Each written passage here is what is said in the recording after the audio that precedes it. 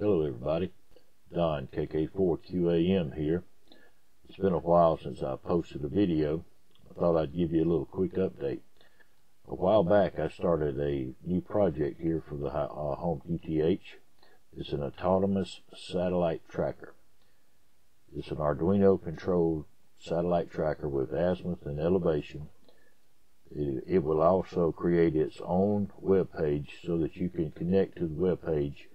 Select your satellite, it will download the Kelperian data, and then you hit track, and it will engage the azimuth and elevation servos to have a continuous sweep on that satellite. I hope you enjoy it. Stick around.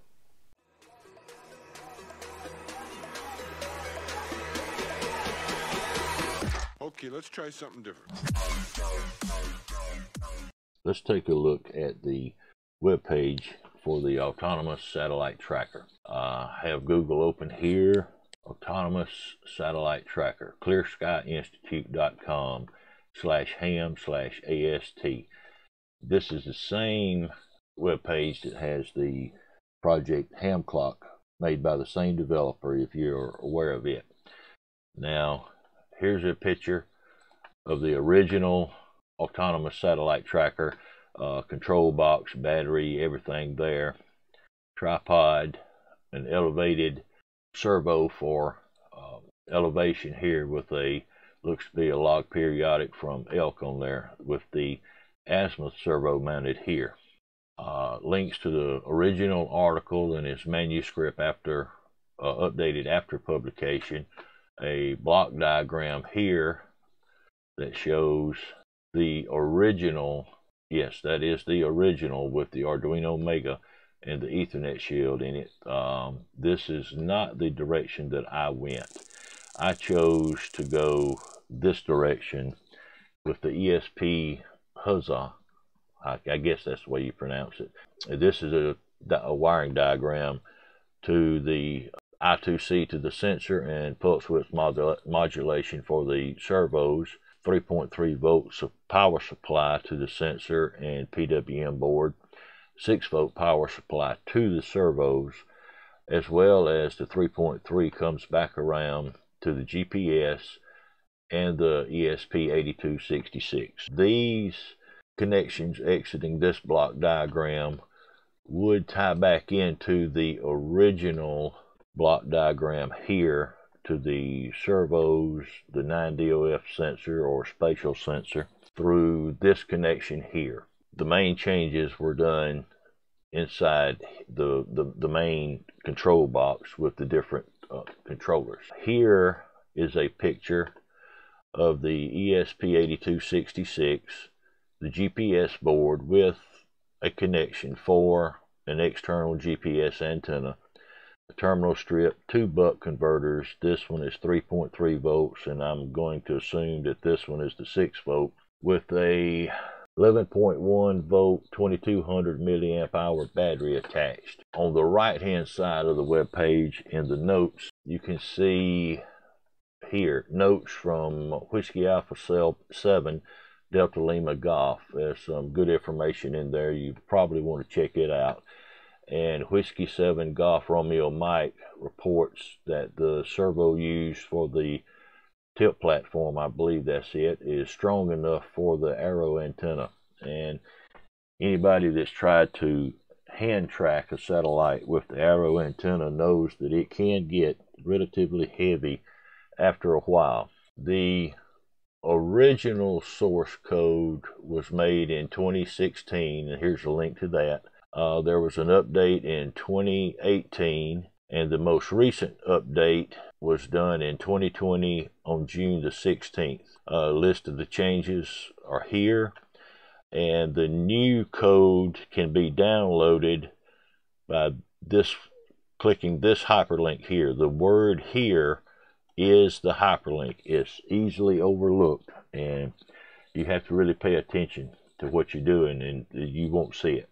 It also goes along to tell you that you need the following libraries: the Tiny GPS, the BNO055, the sensor, servo, and servo library, and the ESP Arduino port. the way it operates here is the Huzzah or the ESP8266 powers up, and if it's previously connected to a Wi-Fi access point, it'll use the same address and connect to it.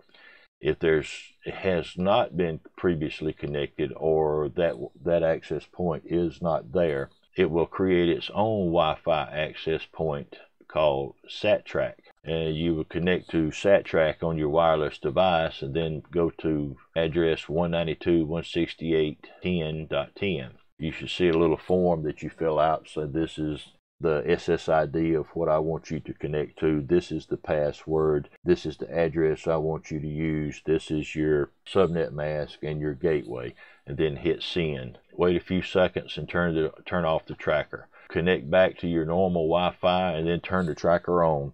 Give it a little bit and you would see it. You'll be able to connect to the web page. Here is a screenshot of the web page interface. This is already connected to an access point. As you can see, of course, if you have pop-ups, a pop-up blocker enabled on your browser, this window here, the SkyPath, will not show up. You'll have to disable your pop-up blocker. The main page here shows the IP address that it currently is when it's connected, now tracking the satellite that is selected, and you also have a option here to reboot the Arduino. This section shows the loaded TLE or Kelperian data, and you can type here in this box the name of the satellite, such as AO85, and there will be a button here that gives you an option for AMSAT or Celesttrack or SpaceTrack, which one you want to do connect to get the data. So you will collect it. This will go out over the internet, download the specified data for the satellite that you've typed in here, and it will display it. Another option is that you can go to AMSAT or your specific website of choice and download the Kelperian data and break it into 3-line text files like so, and then you can upload a file by clicking upload and going through the browser to select the correct file, and then erase button here erases all the data out of this window. And I believe that you have to select this window and delete what you typed in out in order for it to clear that. Lower on the page, you'll see the target it says it's up. It gives you the azimuth value here, the elevation, how old the Kelperian data is, the range and the rate, Doppler shift, and the summit with some time values over here. The spatial sensor is showing uncalibrated here, but it's basically, it'll show you azimuth, elevation, and probably temperature. GPS on this one is not showing having a lock, but you can get an idea about the time and date, latitude and longitude. The gimbal, how many pulses that is going out to it. This middle column here, you can override where you have an input field at. You can override the azimuth, the elevation, the UTC, and the date, latitude, longitude, and so forth down here, just simply by typing a number in these boxes and hitting enter. That's the quick and dirty overview of the web page that the autonomous satellite tracker will create. The original maker, designer, again, is Elwood Downey, Whiskey Bravo 0, Oscar Echo Whiskey. It appears to be a nice device if you ever want to try one, and hopefully mine will come out without any type of major tweaks or reconfiguration. Thanks for watching. I hope you enjoyed it. Look for more videos as they come out in the series of the build of the autonomous satellite tracker 7.3.